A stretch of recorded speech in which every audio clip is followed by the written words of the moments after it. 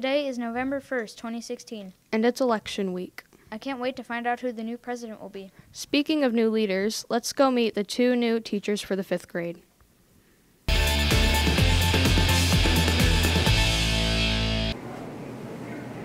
Hi, I'm Delaney and I'm in the 5th grade hallway, and we're going to get to know 2 new 5th grade teachers. The first new teacher is Miss Pauls.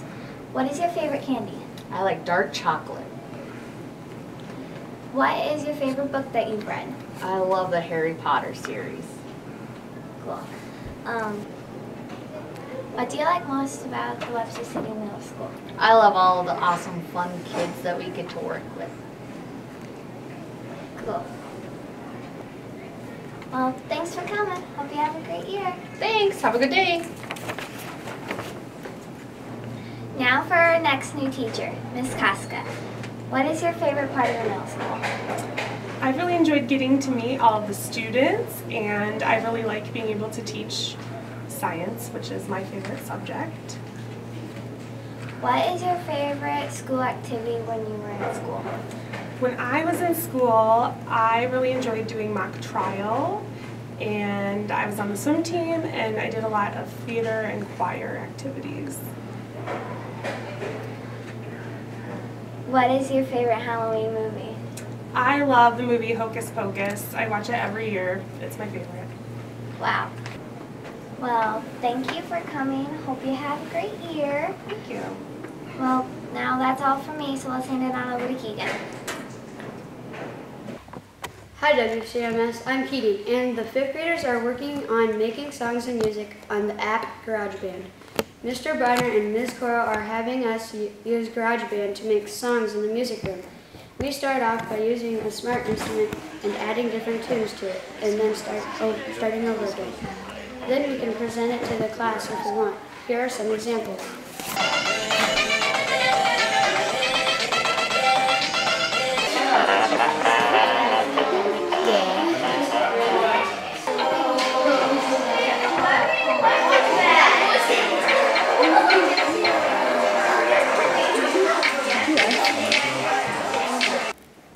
It seems like everyone likes to make music on GarageBand. Now let's jam it on over to the anchors. Wow, those are some pretty neat projects. I would definitely vote for those. Would you say that the presidential election is a contest? Yeah, kind of like the math coin contest that the 6th graders are doing. Let's go check it out.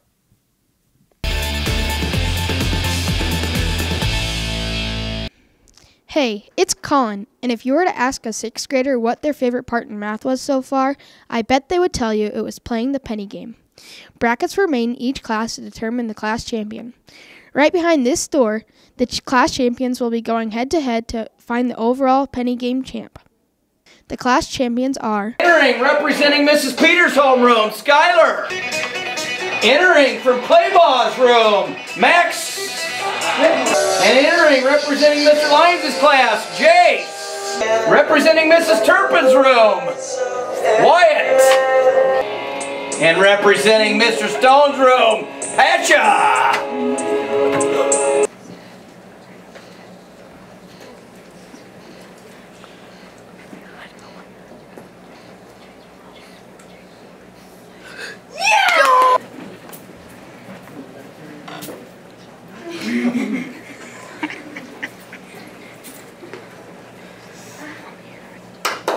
Wyatt Bingham!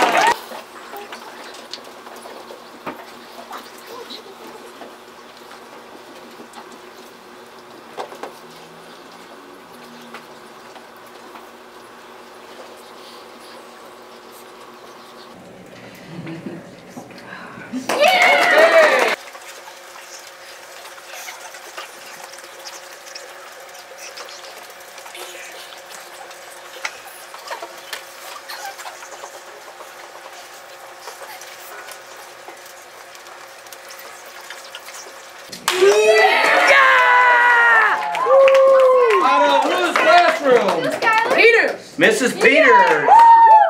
Congratulations, Skylar, on the big win. Now let's flip it over to Reese. If you want to learn your Iowa history while watching a musical performance, then you better come down to the 6th grade wing.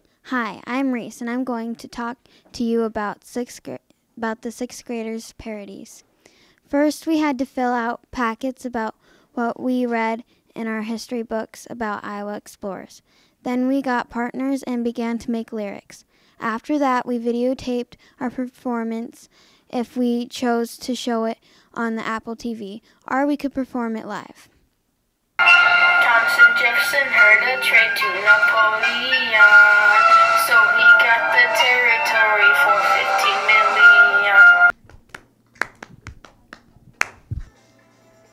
Lewis and Clark went on an expedition, the one with the prettiest of views. They saw mountains, they saw rivers, they saw sights to give you shivers, and it sure was helpful with a boat. Thomas Jefferson, Thomas Jefferson, Thomas Jefferson was the one who sent them on this expedition to find out more about the Louisiana Territory that he bought for $15 million. And when I walk on by, Indians be trying to help me, yeah. I was looking for a river to the Pacific Ocean, yet it wasn't there. I was a little disappointed, just a little. I was in Clark. Thomas, look at that land. Land. Thomas, look at that land. Land. Once on April 30th, the Louisiana Territory was sold to Napoleon Bonaparte. Once on April 30th.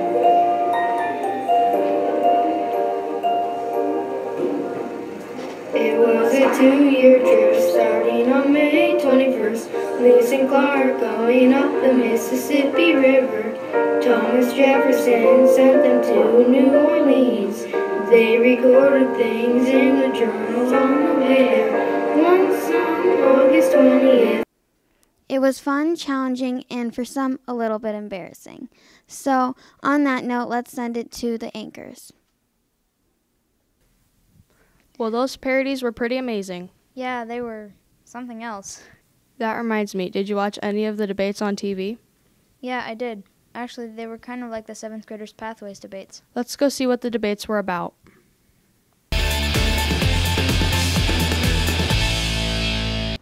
Hello, welcome to this debate. My name's Ben, and I'm with my partner moderator, Noah. Let's go in and see what our candidates think about pathways. So, this question is for Mr. Trump. What do you feel are the pros of pathways?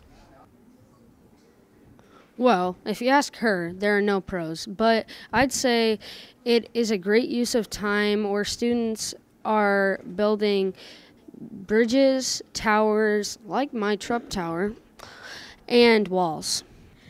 Mr. Trump, your 10 seconds are over. This next question is for Secretary Clinton.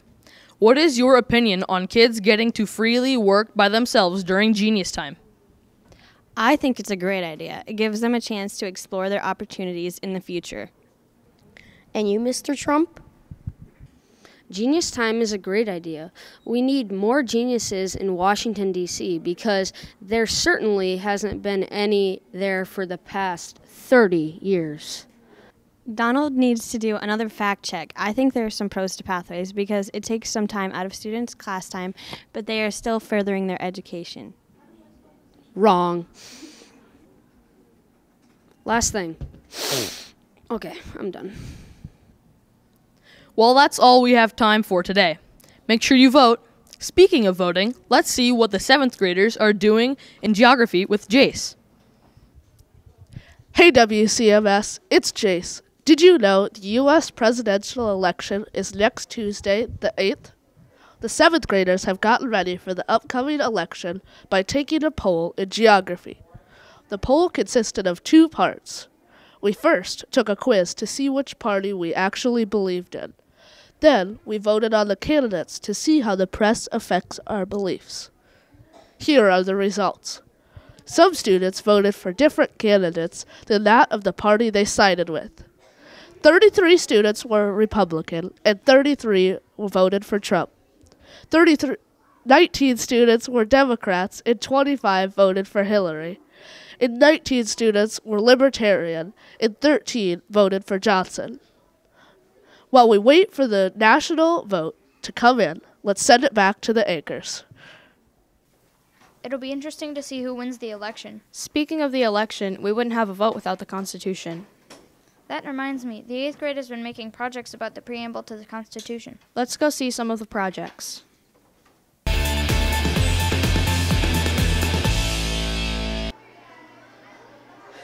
Hey WCMS, it's Allie. In history, we have been talking about the Constitution. The preamble is part of the Constitution. We could choose to make a book, write a song, or write a poem for our projects. Let's hear some examples of preamble projects. We, the people of the United States, no one is telling us what to do. We will have our own debates in order to form a more perfect union, establish justice, make sure there's no injustice, ensure domestic tranquility, keep peace up to our ability, provide for the common defense, and tamed armed forces to protect our country and citizens, even though it won't just cost a few cents, promote the general welfare, to ensure citizens are free from poverty, hunger, and disease. We're always aware to secure the blessings of liberty ourselves and our posterity, ensure basic rights for now and future generations, maybe by donating to charity, do ordain and establish a constitution for the United States of America, better organized for all of America. And now we are free.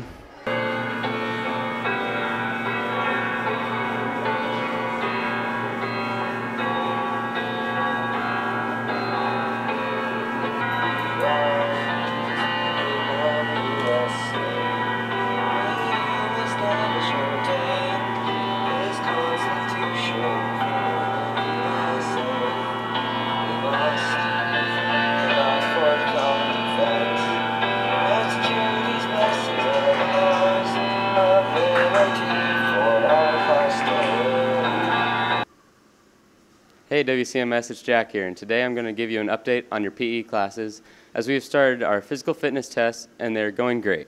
Everyone is trying their hardest on every test. Here are some of the best. Keep trying your best, Surf City. That's all for me. Let's toss it back to the anchors. Man, those fitness tests do look tiring. Good thing they'll be over soon. Actually, winter sports practices started this week, and the mock trial team has their competition on November 3rd. November 11th is Veterans Day, and the 8th grade is doing some cool stuff that day. On Tuesday, November 15th, the 6th through 12th grades have a jazz band concert. And on Thursday, the 17th, there is a 6th grade chorus concert at 7. Well, that wraps it up. See you next time. From the middle.